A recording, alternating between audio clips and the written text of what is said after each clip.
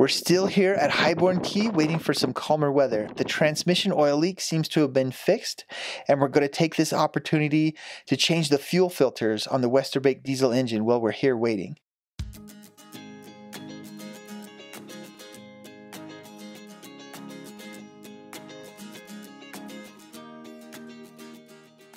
We've got 3 fuel filters. We've got our primary fuel filter, which also separates water if you get any water in the fuel. And then we've got a filter inside of the first stage fuel lift pump. And then we've got a third filter right here just before the engine mounted high pressure pump. Can't really see that one in the shadows there, but it's there. So we're going to replace all 3 of them. And it's a little messy. Every one you open up, fuel dribbles out into your hands and you're spilling everywhere. And the other problem is you have to refill the cartridge with diesel fuel when you put it back in. So you're trying to pour fuel, and of course in here it's even more of a nightmare. But we're going to have at it.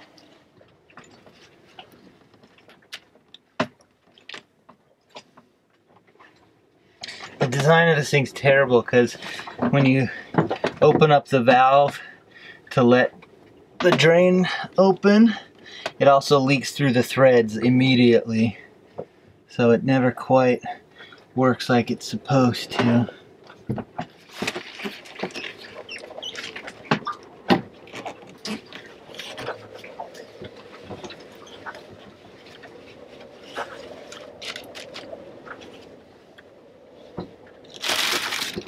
Okay, so this is the fuel cartridge, or the filter cartridge rather. This is the bowl on the bottom that's supposed to catch any water as it flows through the filter and separate it. The water's heavier than the fuel, so it would sink to the bottom. It also catches a few random little bits and pieces. So what we want to do is drain this all out into the bag. Of course the boat's rocking like crazy and this diesel smells really strong. Are you getting nauseous? No, but it's not pleasant. Separate the fuel element here, filter element.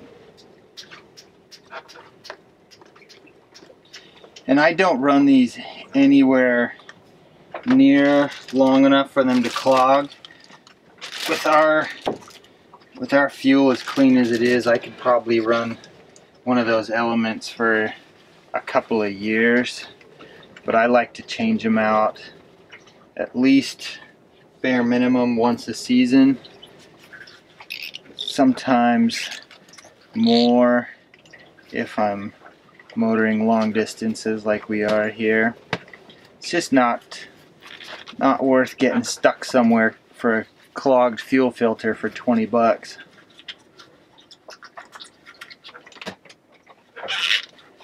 You'll first notice the effects of a clogged fuel filter and the engine getting a little slower to start. Kind of cranks over for a long time, and it'll eventually get bad enough it'll lower your RPMs at the top end. You won't quite be able to reach full RPMs, and then your engine will quit running. Got the new O-ring on the new filter element, and then we've got a new O-ring for the top end here too. That's gonna seal into this. Make sure we got nothing stuck on there. Then the messy part often here comes next. We have to fill this with diesel. The biggest problem is these stupid valves on these quote-unquote no-spill jugs. Ah, golly. Usually I do this on land and I can carry this out somewhere where I can set it up.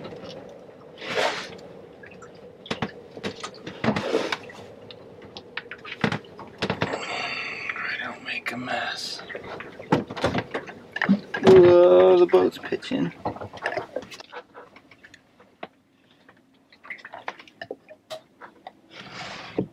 Okay.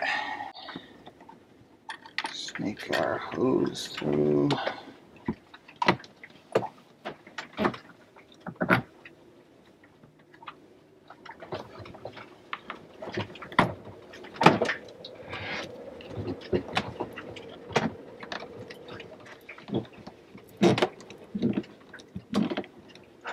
Okay, that one is done.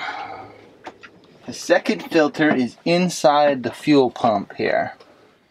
So this one's a bit tricky as well. Alright, voila. That filter actually looks really clean. Doesn't look like it's got hardly any dirt in it at all. You can see the brand new one here as a comparison. So we probably could just put this one back in there. Doesn't look like it's got anything clogging it at all.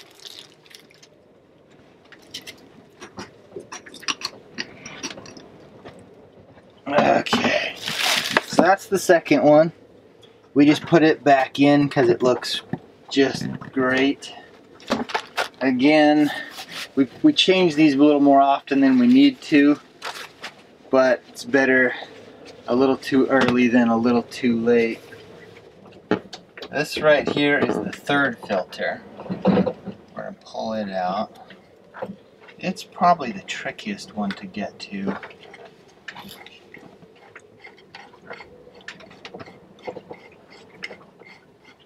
I carry a 5-year supply of filters for each one of these.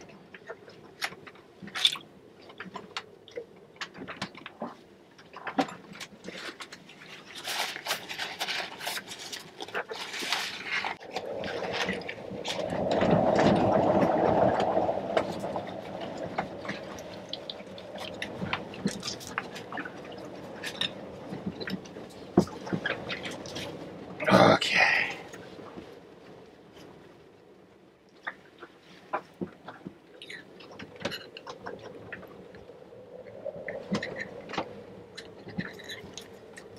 Trying to see.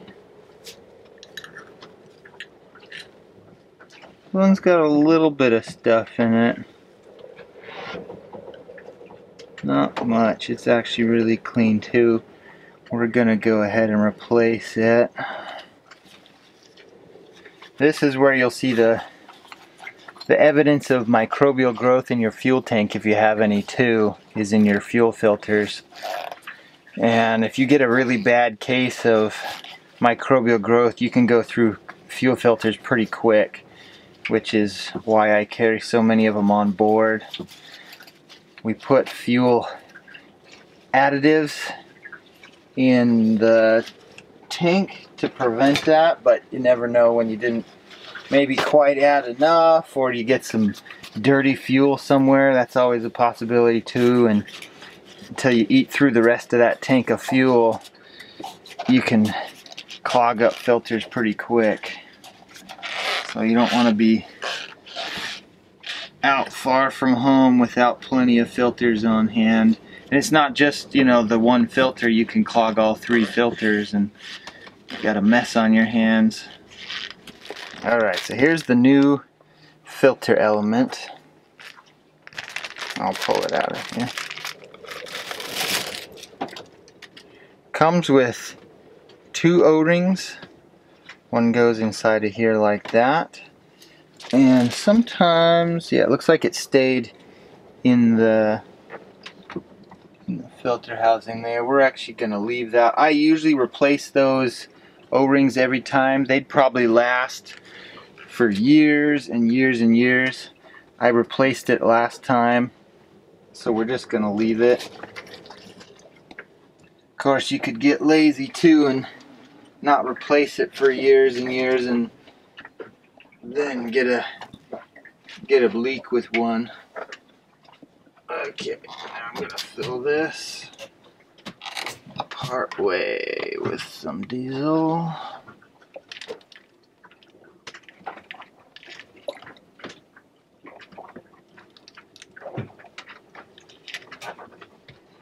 And if I recall, the trouble with this one is you can't get the new element in there without a little bit of monkey work. This is the awkward part. I also have to be really careful not to accidentally get a little loose chip of paint or something dropped inside the filter here, because this goes directly into the injection pump, which is delicate to say the least. You don't want to get a mess in there. Any contamination. Oh, I forgot the ring. It's okay, we'll try and get. Oh, I'm losing it. Okay, make sure that gets on there all the way. And then the threaded ring comes on here.